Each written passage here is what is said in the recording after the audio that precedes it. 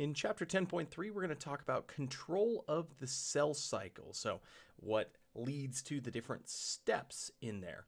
In the last section, we talked about the cell cycle phases. We're going to talk about what we call the checkpoints in here.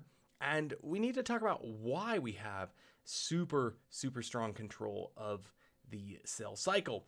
This picture, here we have checkpoint Charlie, right, in Berlin, might seem a little hyperbolic, but really it is really strong control over the checkpoints in the cell cycle. We do not want to progress through the cell cycle improperly. There are some negative consequences to that. So we'll talk about the signals that are positive regulators and the signals that are negative regulators of the cell cycle, things that push it through and things that hold it back. We'll talk a lot about the G1 checkpoint, G2 to M transition, and during metaphase, some of the checkpoints that are in here. These are the big checkpoints that we'll talk about. So the cell cycle and its timing can be variable. Depending on the cell, they might divide frequently, they might never divide. We look at something like embryonic cell division. So very early on in development, we're talking every few hours cells might be dividing. Later in life, in a mature human, we might see epithelial skin cells dividing every 2 to 5 days. Like we talked about previously, neurons and cardiac cells, they go into G0, that quiescent phase, and don't divide for the rest of the organism's life. In cell culture, when we put little bits of human tissue into cell culture, we're looking at division about every 24 hours. Now, that might seem pretty quick, but when we compare that to like a bacteria can divide every 20 minutes in some cases. So we're not quite as quick as them, but under ideal conditions, human cells will divide about every 24 hours. The breakdown of the different phases that they spend their time in can be found here. We spend, of that 24 hours, about 9 of that in G1.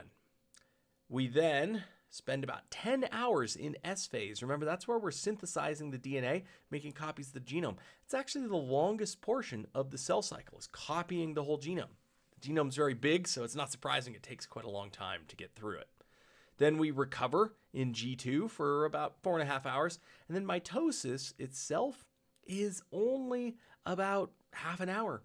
It's real quick compared to the other bits. So we don't actually spend a lot of time in the mitotic division part. It's all the preparation to get ready for that.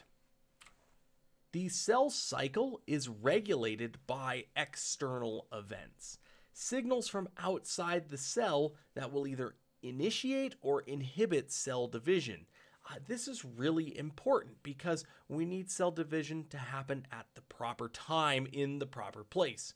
This could be external signals like human growth hormone, HGH, that can stimulate cell division. So here's a growth hormone receptor, okay? And when it receives growth hormone, it does a lot of stuff. You can see lots of different things are happening here, being activated, and they go on to affect different genes in the genome that lead to the cell cycle progressing. When cells start to get crowded, like when you get too many cells clumped in an area, they actually receive signals that, hey, there's too much of us here. We're going to slow down cell division. Also, when cells physically get large, when the cell itself becomes large, that can stimulate division as well. This crowding of cells is actually kind of important when we look at things like tissue culture, like I showed you previously, where we grow human cells in a plate. We have to have ways of overcoming that. It's also really important to prevent tumor cells from growing. When tumors grow, they tend to grow lots of cells in a small area. That is because of a breakdown of some of the mechanisms that prevent that from happening. So we'll talk a little bit about cancer in this section as well. So there's 3 primary checkpoints for the cell cycle, and those happen at G1, G2, and going into M phase, near the end of metaphase. So we need to control growth and division. Division at the wrong time could one, lead to improper distributing of the genetic material. If we haven't duplicated the genome, right, we can't split it properly. And that M checkpoint is super critical because that's when everything's attached and all ready to go and get pulled apart.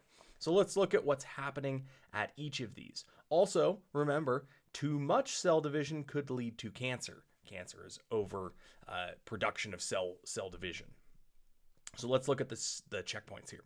So the G1 checkpoint, we are going to get to this point and stop right at the end of G1. This is determining if conditions are good for division. So once you've done all this growth, you need to stop and make sure everything's looking good in there.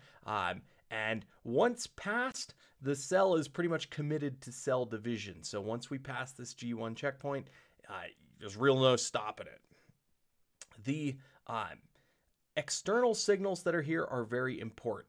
And the cell is going to check for genetic damage at this point, right? That's really critical. We're about to duplicate the genome. If the cell finds any damage to the genome, it's probably not good to divide, and it will stop itself from dividing. It doesn't want to pass on any mutations.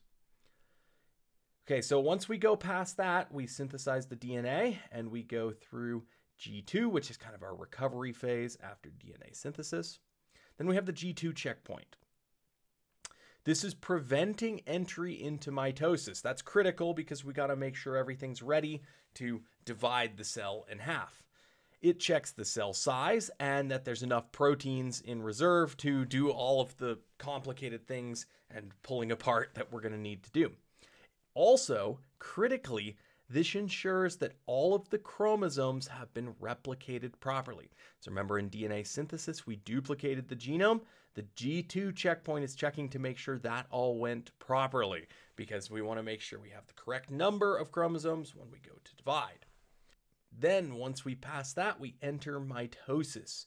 And near the end of metaphase, there is a checkpoint that determines if all the sister chromatids are properly attached to the spindle fibers and everything's ready to be pulled apart. Once we go past that, we finish cell division. So these three checkpoints, right?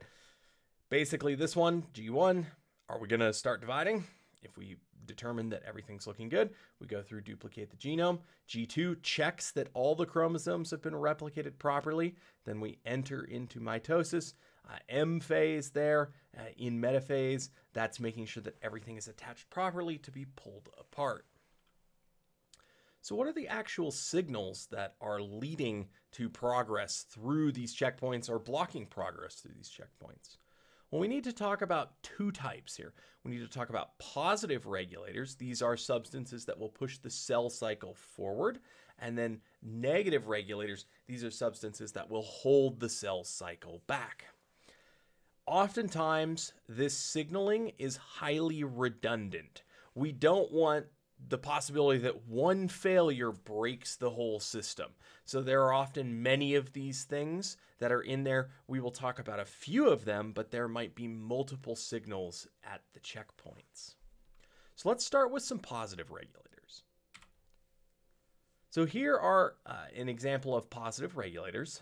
This system is called the cyclin system, and it has cyclins and cyclin-dependent kinases, or CDKs. These are positive regulators. All right, so how's this system working? Well, it's a two-piece system. We have the cyclin-dependent kinases that the cyclins will bind to. The system will be positive when they are bound together. So that will push the cell forward through the checkpoints. So let's look at this. So CDK levels, the cyclin-dependent kinases, those are stable. We have those throughout the cell cycle. But the levels of each cyclin protein vary depending on different times. So here we can see cyclin D is expressed broadly as we move through the cell cycle, and then it drops. Ignore cyclin D for the moment. Let's look at cyclin E, A, and B. Cyclin E levels peak, and you will notice this is the G1 checkpoint here. So when cyclin E levels go up, that pushes the cell through the G1 checkpoint. We then move over to the G2 checkpoint. Cyclin A ramps up as the level increases passing a threshold. That will push us through that G2 checkpoint. And then the M phase checkpoint is controlled by cyclin B levels. Okay. What controls when these go up and go down? That's a great question. There's lots of other things behind the scenes controlling these expressions because these are proteins and they get made as well. But the cyclins themselves are one of the factors pushing the cell through the checkpoints. So the cell will stop at this checkpoint until these proteins build up to a level that sends them through. These function by phosphorylating things. So the cyclin-dependent kinase is a kinase. That means it phosphorylates things. So they need to be phosphorylated, and then they phosphorylate other proteins, which leads to that cascade that we've talked about. Here's a diagram of that, right? Here's our CDK, cyclin-dependent kinase, and the cyclin binding to it. Then it is phosphorylated. We add a phosphate to it, and that phosphate can be transferred to the target protein, which goes and pushes us through the cell cycle.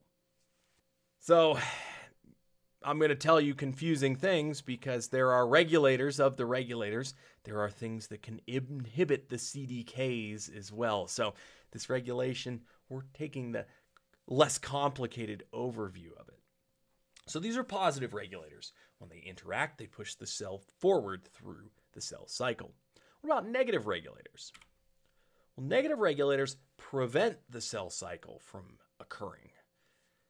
Many of these are called tumor suppressor proteins. We have a few that are very, very well studied. Things like retinoblastoma protein, RB, P53, P21. These are our best studied negative regulators. And they're called tumor suppressors because they are negative regulators. When they're on, or when they're present, they prevent cell division, which could prevent improper cell division, which could lead to tumors. So negative regulators are often called tumor suppressors. When they break, that could lead to tumors, and we'll talk a little bit about that as well. So when we look at cells where these are broken, we try to figure out what they've been doing. And most of the cells where these break divide uncontrollably, so they cause cancer. So that's where the naming came from. Most of these work at the G1 checkpoint there. They're holding us at that G1 checkpoint, preventing us from going through the rest of the cell cycle.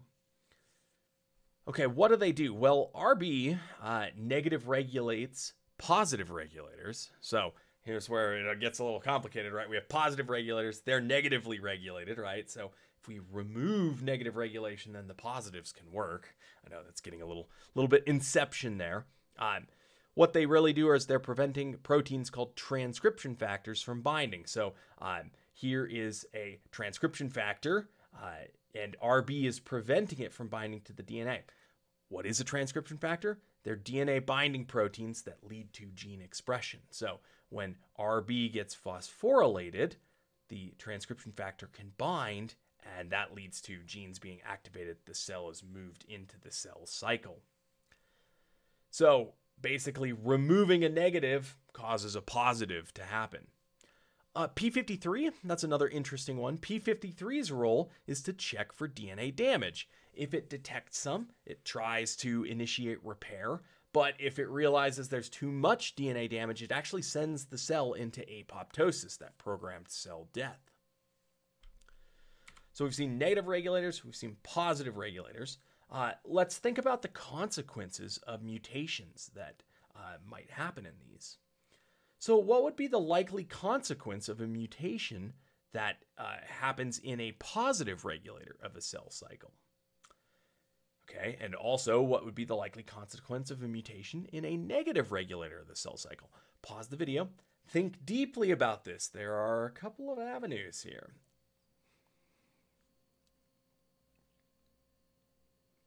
Okay, positive regulators. Well, in most cases, mutations tend to break the function of the thing that has had the mutation in it. So if it's a positive regulator that has a mutation in it, it's probably broken. That means it cannot do its function as a positive regulator, so the cell cycle stops. That's not a terrible outcome, actually. If something is broken, we generally don't want that cell to divide and replicate and pass on that brokenness, right? Now, there is another possibility that I'll come to in a moment, but let's think about the same thing in a negative regulator. If we have a broken negative regulator, it cannot do its job of negative regulation. That's a little more problematic, right? Because now the cell is free to go through the cell cycle, even if it's not ready to. That could lead to overproduction of cells, too much cell division, which could lead to tumors and ultimately cancer. Now, there's a second possibility here that is a little more problematic for the positives. There are some mutations that basically make things like positive regulators constantly be stuck on. Okay? Those are rarer, but they can happen. If our positive regulator is constantly stuck on, that's constantly pushing the cell through the cell cycle. That's bad, right? That could lead to cancer. If we had the same thing happen to a negative regulator, well, the cell can't divide. So again, that's not a terrible outcome for it.